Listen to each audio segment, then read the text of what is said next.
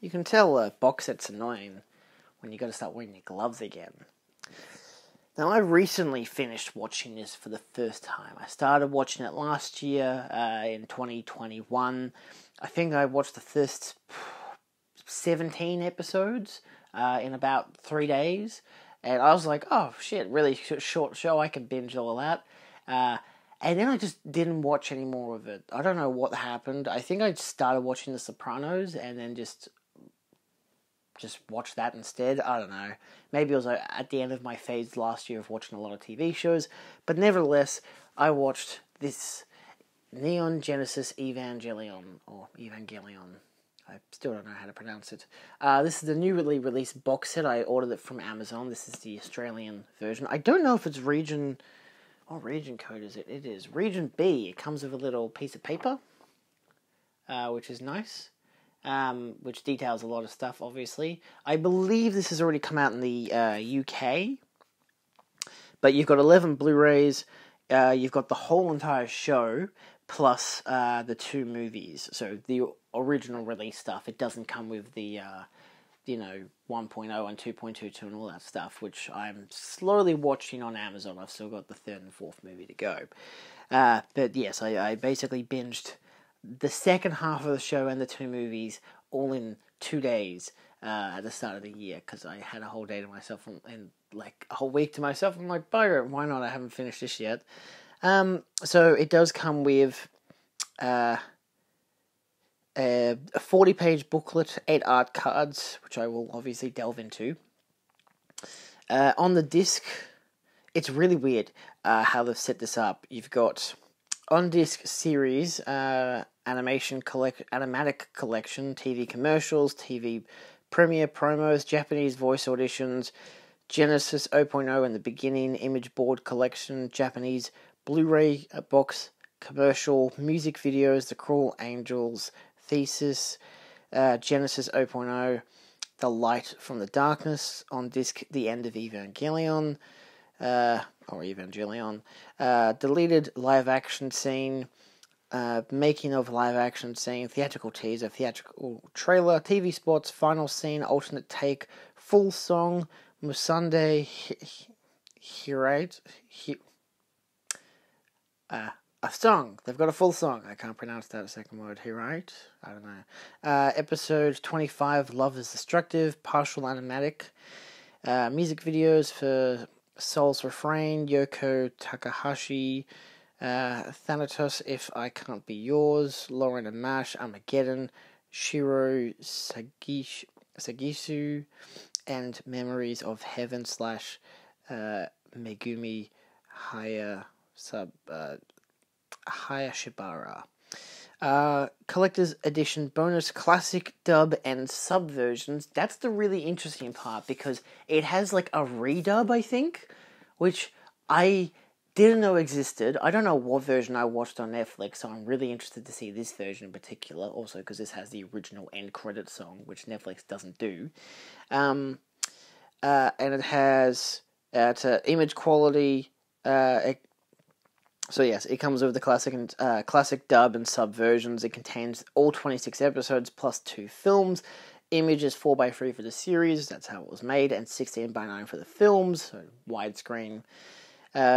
Japanese 5.1, Japanese 2.0, English 5.1, and English 2.0. I imagine that's probably like the classic version is the 2.0 and the redone version is 5.0, so they've just 5.1, so they've just remastered the audio, which is, again, an interesting choice. You don't really need to, like, narrow it. I don't know the specifics of it, but I'd imagine it's like, reading it, you'd look at it and be like, okay, why can't they just have, the classic, both dubs on and both subs on each disc? Like, why do they have to separate it? I don't know. Yeah, it's a long run time. So let's look at the box set here. Okay, so first up, the outer package. So I will note, it is very, very prone to all kinds of heat residue. So, fingerprint magnet is the least of your concern. Actually, it's the most of your concerns. I feel so sorry for anyone who doesn't have gloves, because I took this out of its shrink wrap, and I was looking at it, and then I realized, oh, Like, it might not look that bad on the back, but then you got the spine, and under the light, it looks a little not great. I think it fades after a small period of time. It's like my Godzilla book. I've got some other stuff with this design, but you look at the back and it's like, oh no, it's really hard to get rid of this kind of stuff. So I don't know what the hell to do about that. If you know how the hell I can fix this, please let me know. Otherwise, I'll just have to keep using the fucking gloves. Nothing on the top and just conversion on the base, which I kind of like the simplicity of the design. Like, it's iconic imagery for the show. I kind of prefer it over, and I like the nerve on the back. I kind of prefer it over it being over the top. Oh, look at all the characters and stuff like that. Like, and this is similar to, it's slightly on screen, the Ghost in the Shell Limited Edition Standalone Complex series as well, in terms of design. Except this is in separate cases. So it's just an empty box, but it's hard cardboard. I've got a minor dent on the top corner there. But yeah, and obviously you can get some fingerprints on the top as well. I don't know if I blame Amazon or if I just blame the packaging. I don't care. Like, the guy who delivered it seemed nice, so I don't blame him. Because let's be fair, I'll delve into the booklet and the images later, because I'll get into the cases first. But you've got 3 cases. You start with, of all of them, you start with 1.0, or just number 1. You got the green and purple colours, you got the purple on the back. Nice fit of a case. It's a standard Blu-ray case for Australia especially. This is the series and bonus. It does not detail on the back as to what the hell is in it. So let's open it up. First thing I will note, it did come in damaged. So there's a whole plastic chunk here. Every single case except for the 3rd case, because it only had 1 disc in it, had that broken off and a little snipped off from the top there. So I don't know how well you can see it from the angle, but there is a definite, like, it's still got something there, but this happened on both of them. It's just how it happened. This has disc 1, which has episodes 1 through 7. Disc 2 has episodes 8 through 14. Disc 3 has episodes 15 through to 20 plus bonus content. Disc 4, and yes, they are numbered, has episodes 21 through to the finale, so 26. It just says finale, doesn't say episode 26. Plus bonus content. And it has Disc 5, which has Evangelion Death True Squared and the end of Evangelion plus bonus content. I imagine that this is the version of them that I've already seen from Netflix. Sorry about the colour on the image, I don't know why it does that.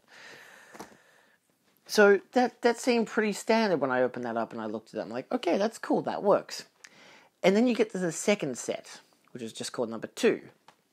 I believe these are all the colours of the Evas.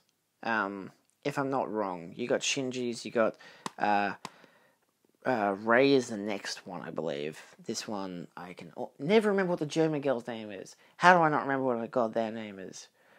That's on me. I'm sorry. I'm never great with that many names. I remember Ray and Shinji. I don't remember that many other names, but I remember talking to my mate about this show, because he'd watched it all over like a long period of time, and then he rewatched it because of the movies. But then I'm like, he knows all the names off by heart. I'm like, how do you know all these names? I'm just not good with character names. It's not me, wholeheartedly. But still, this is basically the same as the sign, just different color. It does say bonus series and movies classic version. So I'd imagine this is standard broadcast or something, maybe the 2.0. I will take a look into it and see if I can find any more details on the specs, but I don't really know if I'm going to add them to the video in terms of me looking through it, but I'll take a look.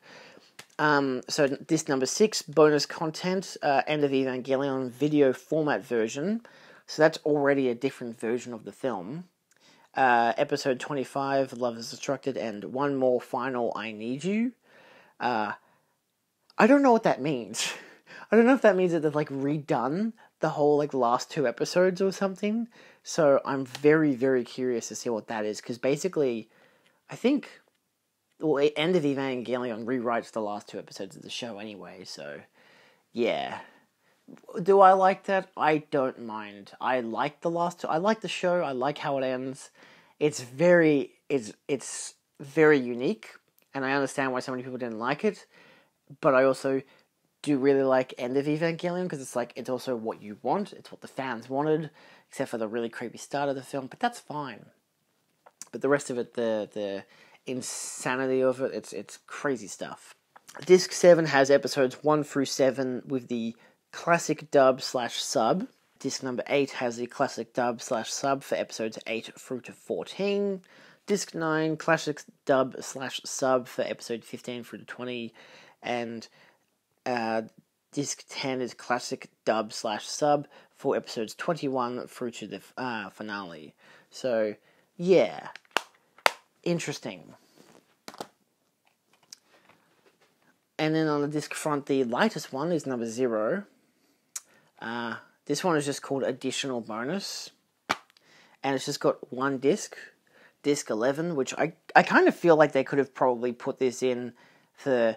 It's, like, into case number 2, realistically. But at the same time, I don't mind. You know, obviously you get the different colours. And, you know, if you have preferred characters and whatever... I don't know why it's number 0 is at the end. It's kind of weird. But this is disc number 11, which is End of Evangelion and Evangelion True Death Squared, which is the classic dub/sub version. So, yeah. Interesting stuff. Next up, you get the art cards, which I really like how they've done this, because I looked at it originally, I'm like, how does it come out? And then I realized it's at the top. And it slides out so perfectly. I'm like, that's such a good design. It's a pretty strong fit, so it doesn't get crushed in the box. And then you got your art cards. So you got yourself some Shinji. They're nice and reflective as well, so, you know, good quality stuff. Just says not for reprint and stuff. Some copyright details. You got Ray. Is it Asuka? It might be. Maybe that's her. No, I don't know. Either way, you got characters. Yeah. I like how they've gone for the, like, iconic kind of fits. Nice style as well. So, really nice artwork. I love, too, how they've got him. I know that he's only in, like, the last 3 episodes, but he became such a weird fan favourite. And, of course, the dad in probably a very iconic image I've seen before, but yeah. Yeah, it's cool. I can understand if people are disappointed there's no images of, like, the Evas or anything, which, yeah, I can understand that.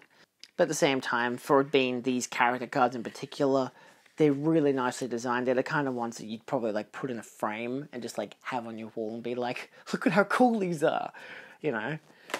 And last but not least, the booklet, which simply just has the title of the book of the film. This one goes into detail about the disc contents. It tells you what's on every single disc. The first disc is just the episodes. First 2 discs is just episodes. Third disc has a bunch of bonus features. I believe most discs have a 30-second preview of the next episode. Disc 4 has some bonus features. Disc 5 is the movie, so of course you get a lot of bonus features there. Disc 6 is just a different version of the film and 2 other episodes, and then you get the classic versions, and it's basically the same. Disc 7, 8, 9, and 10, and 11 have no noted special features. So most of the bonus features are on 3 different discs, disc 3, 4, and 5. So, yeah. And then you got this, some artwork, I guess. Special contents, 1995 to 2015. You got sound contents, so you got bonus track. You got more bonus contents. This tells you what... See, this actually does specify what's on each and every other disc. From disc 1 through 5, you've got 30-second previews. You've got collection TV spots and all this other stuff. A lot of, like, stuff that's mentioned on that piece of paper from the start of the video. And then more stuff for disc 4, disc 5, I believe. Yeah, that's all disc 5. Disc 6 and disc 7 to 11. So, yeah. Then you got Encyclopedia, 1996 to 1998. So, the show and the movie. And then it goes through all of the the angels, which is really cool. Plus the Evas as well. It just goes through design, images, talks about what they're like, what happens in, like, basically for each of their appearance and stuff. It's got a lot of pages of it. I'm obviously not going to read through it currently, like on screen or anything, to give you a better detail of what you get, but like, for example, for Eva D-Type Appearance Episode 10, the basic tactic for Eva had been to intercept angels in Tokyo 3. However, due to the unpredictable manifestation abilities of angels, Eva was required to be more versatile as a weapon. For that purpose, various loads bearing one letter of the alphabet have been deployed. So this just kind of, I think it's like a synopsis of the episodes. It actually kind of looks like it. Is it? I think it is. Yeah, shit, I think it is. It's totally a synopsis of the episodes. Anyway, it's got a lot of pages for that kind of stuff. I like how they call it the encyclopedia. Goes all the way to telling you about episode 25 and 24. And I think that's all. Episode 25, Lilith. Yeah, it does tell you some stuff, but yeah, that's basically it. So, yeah. As an overall, what do I think of this set? I think it's pretty rad. My only dislike is the fact of the fingerprint magnet, which, is kind of annoying, especially because it's a thick black. But I really think that the colors pop as a box set. I think it works. I like the design format. I can understand people not liking it as much. Yeah, it kind of rubs off. Yeah, that works, weirdly. But yeah. You get one fingerprint in one area, then you get another. It's just kind of a nightmare. So, yeah. Definitely worth getting if you can. JB Hi-Fi sold out pretty quickly once it finally did get released. I'm kind of thankful I didn't order because I was going to pick it up in person. And for the whole week that it was officially released at JB Hi-Fi, it just wasn't on shelves. It was like out of stock, waiting for stock to come in, that kind of stuff. And I'm like, okay, but then Amazon was like, hey, you're eligible for this $10 voucher. And I realized, and I just Googled Evangelion, and it was like this whole box set came up for the same price that they had at JB Hi-Fi, but I had Prime, so I'm like, hey, I can get it for $10 cheaper, so I got it for $149 instead of $159. So, and for the price, I think it's pretty worth it. I mean, anime is usually pretty expensive, but for such a classic anime, and it comes with both movies. I know one's a recap, but it does come with the movies. It comes with alternate versions of all the episodes, a buttload of special features, the art cards, the booklet. It's a really nice set. So as an overall, I definitely recommend it if you can get your hands on it.